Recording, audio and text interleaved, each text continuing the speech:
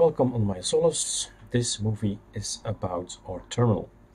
We've just made a custom keyboard shortcut with Ctrl-Alt-T. We're now booting GNOME Terminal. So let's go ahead and make GNOME Terminal more beautiful and also bigger in font so you can read it.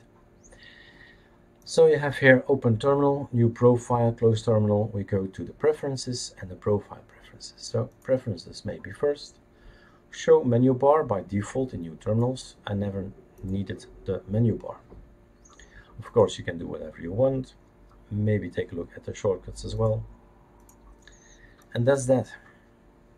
If we close it and open it, we see already the effect. The menu is gone. Right mouse click, Profiles, Profile Preferences. Everything's still accessible. And let's change some things.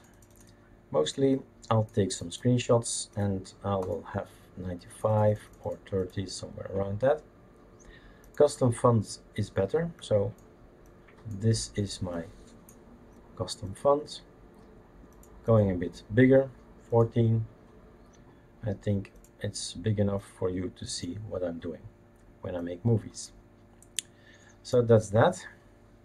What else? It's already transparent, which I kind of like.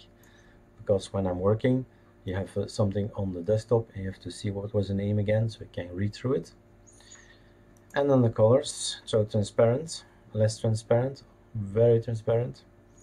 Somewhere in the middle, you choose colors from the theme or not, depending what you like, and built-in themes if you want to change some colors. Scrolling, I don't care about scrolling. I have a scroll mouse, so I scroll with my mouse. And limit scroll back, no, I don't want limited scroll back. You would say that 10,000 lines is a lot. Well, the things I do, I often go further than 10,000 lines. And compatibility is nothing. Let's give it a try. Variety is in the background working and giving me wallpapers from the net. I don't choose the wallpapers, Variety does. The only thing I can do is Alt-T, a custom shortcut we've made, which says trash that thing. Now we have our terminal, and we have made it the way we want it. We can take a look at some commands, and there you go.